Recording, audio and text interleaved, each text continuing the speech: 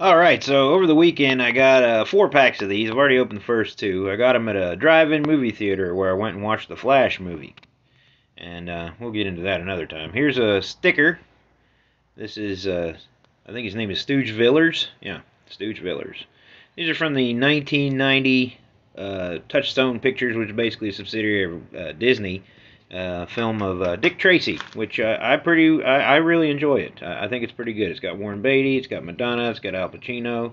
It's pretty much an all-star cast. Dustin Hoffman's in there. Uh, Look at Steve the Tramp, poor guy. I think he got a bum deal.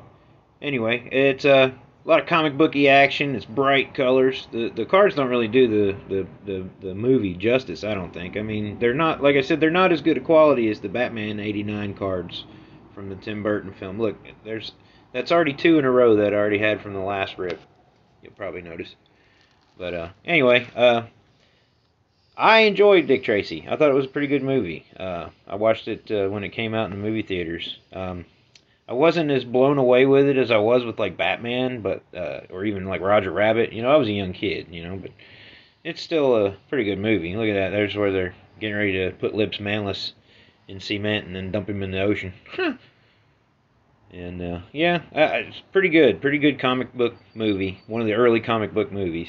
Really wasn't bad. Warren Beatty directed it himself. Danny Elfman does the music in it.